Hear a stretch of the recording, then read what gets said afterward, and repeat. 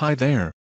I'm Dr. Daniel Martinez, Vice President of Student Services at Texas Lakes Community College. Today you will help me create a new database for tracking students and their faculty advisors. We will start with a blank desktop database, just like you would in other Office programs. In the Access opening screen, click Blank Desktop Database. In the File Name box, click the Browse icon.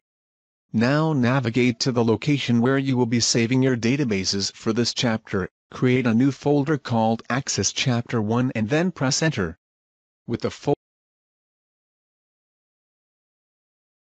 folder name selected, in the File New Database dialog box, click Open. Using your own name, replace existing text with your last name first name just like Mike did. In the Blank Desktop Database dialog box, click Create. After you have named and saved your database, the next step is to consult your database design plan, then create the tables for your data. Step 1. In the navigation pane, click Shutter bar open close button to collapse the navigation pane to a narrow bar on the left. Step 2. In the Field Names row, click anywhere in the text. Click to add to display a list of data types. Step 3. On the list of data types, click Short Text, and notice that in a second column, click to add changes to Field 1, which is selected. Type last name and then press Enter. Step 4. You can also type T to select short text, type first name and then press Enter. Step 5. In the fourth field name box, click Short Text, type middle initial and then press Enter. Step 6. Create the remaining fields from this table.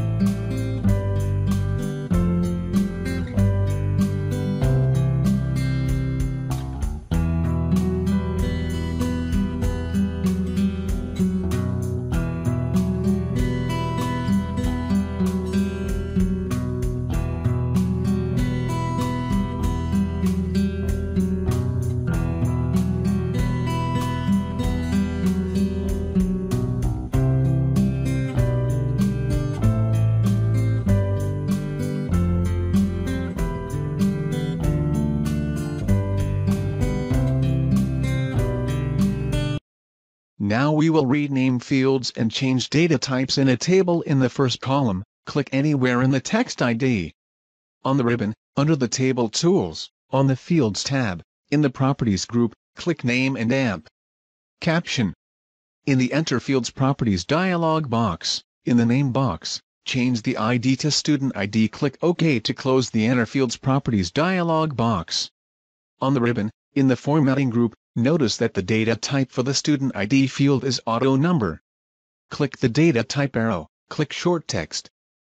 Now we will add a record to a table. In the New Record row, click in the Student ID field to display the insertion point, type 1,023,045 and then press Enter. With the insertion point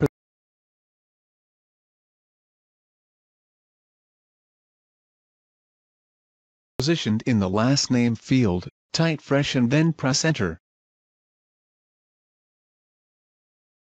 Type the following information into to continue completing the database.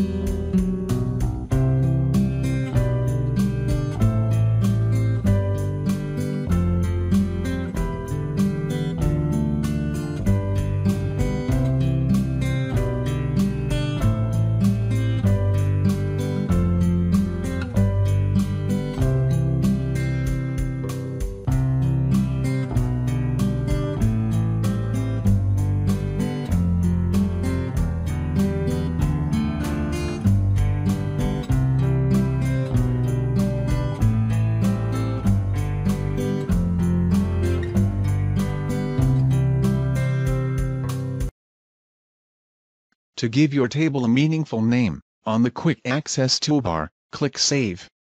In the Save As dialog box, in the table name box, using your own name, replace the selected text by typing your last name first name 1A students just like Mike did.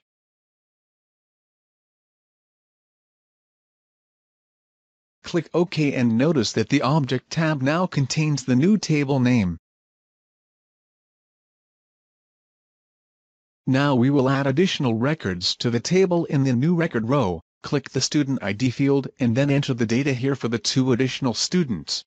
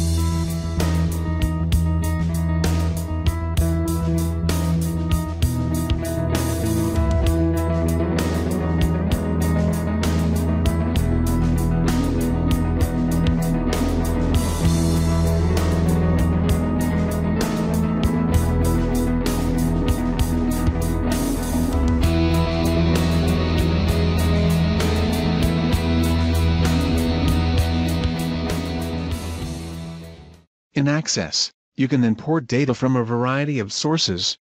In this activity, you will append, add on, data from an Excel spreadsheet. In the upper right corner of the table to click Object Close to close your 1A Students table.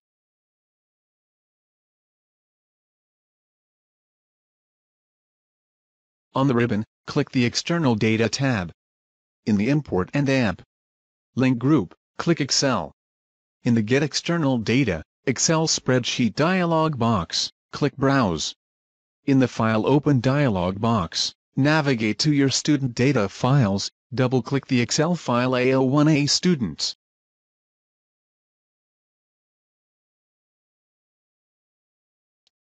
Click the Append a copy of the records to the table option button, and then, in the box to the right, click the arrow. press Escape to cancel the list, and in the dialog box, click OK. In the lower right corner of the wizard, click Next. Click Finish. In the Get External Data, Excel Spreadsheet dialog box, click Close. Open the navigation pane. Double-click your 1A students table in the navigation pane to open your table in the object in the datasheet view. Notice at the bottom, there are now 25 records in the table.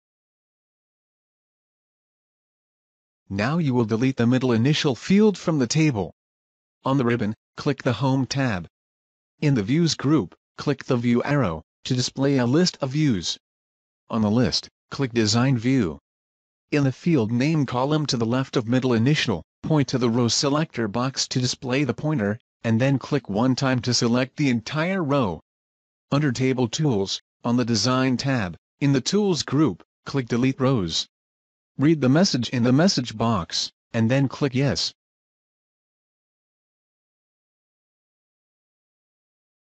Your table still displayed in Design View. In the Field Name column, click anywhere in the Student ID field name.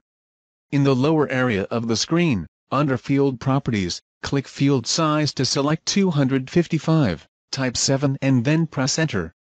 In the Student ID row, click the description box, type 7-digit student ID number and then press Enter. Click in the State Field Name box.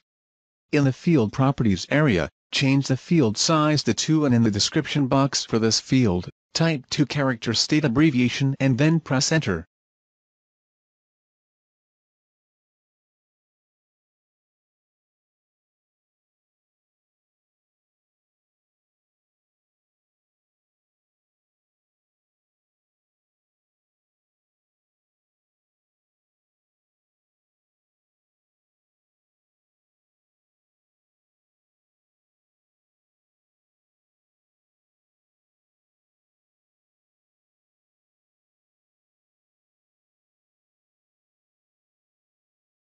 Click in the Faculty Advisor ID field name box.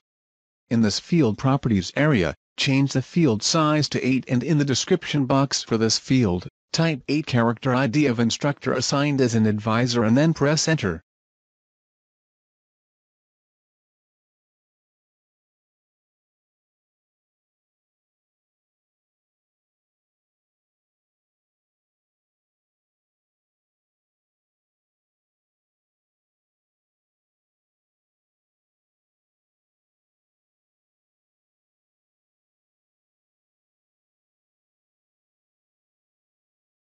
On the Quick Access toolbar, click Save to save changes to the design changes to your table and notice the message.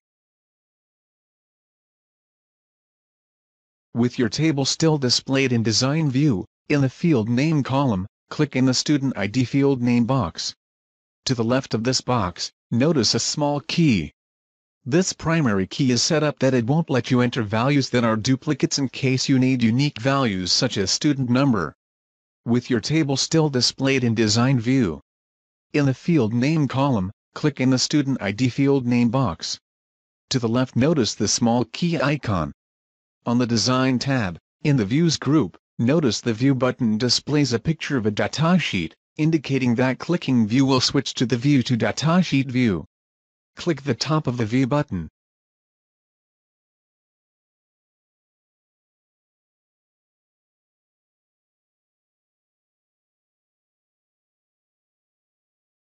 On the ribbon, click the External Data tab, and then in the Import and Amp Link group, click Excel.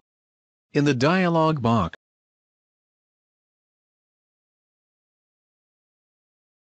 click Browse. In the File Open dialog box, navigate to the location where your student data files are stored, and then double-click the faculty data file. Be sure that the Import the source data into a new table in the current database option button is selected. Click OK, and then click Next.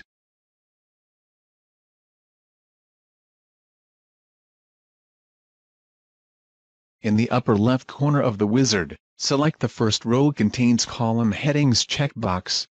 Click Next. Notice that the first column, Faculty ID, is selected. and then in the upper area of the wizard, the field name and the data type display. Click Next. In the upper area of the wizard, click Choose My Primary Key option button and then be sure that faculty ID displays in the box to the right. Click Next. In the Import to Table box, using your own name, type your name like Mike did to give the new table a name.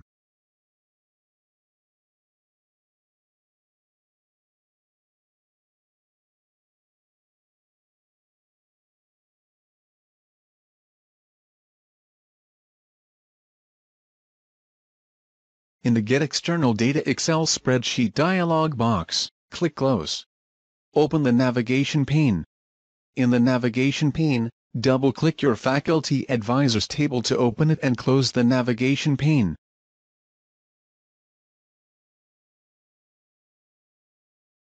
In your Faculty Advisors table, click in the postal code field in the first record. On the ribbon, under Table Tools, click the Fields tab.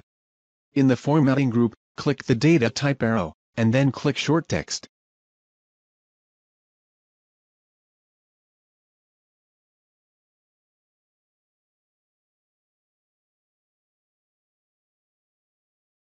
In the Object window, click the Object tab for your student's table to make it the active object and display it in the Object window.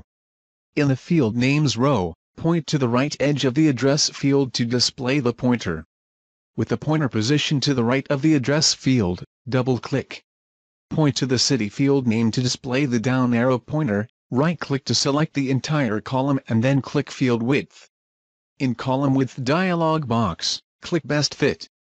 Also, adjust the email, faculty ID, and amount columns to best fit the width of these columns.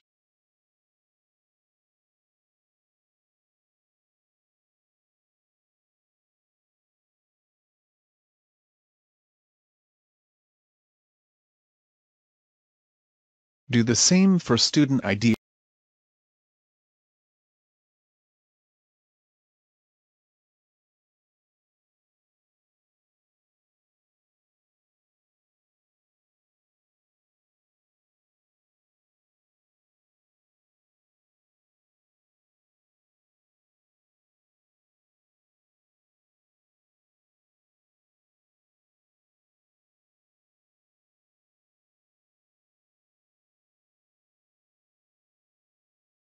On the Quick Access toolbar, click Save to save the column widths you just changed.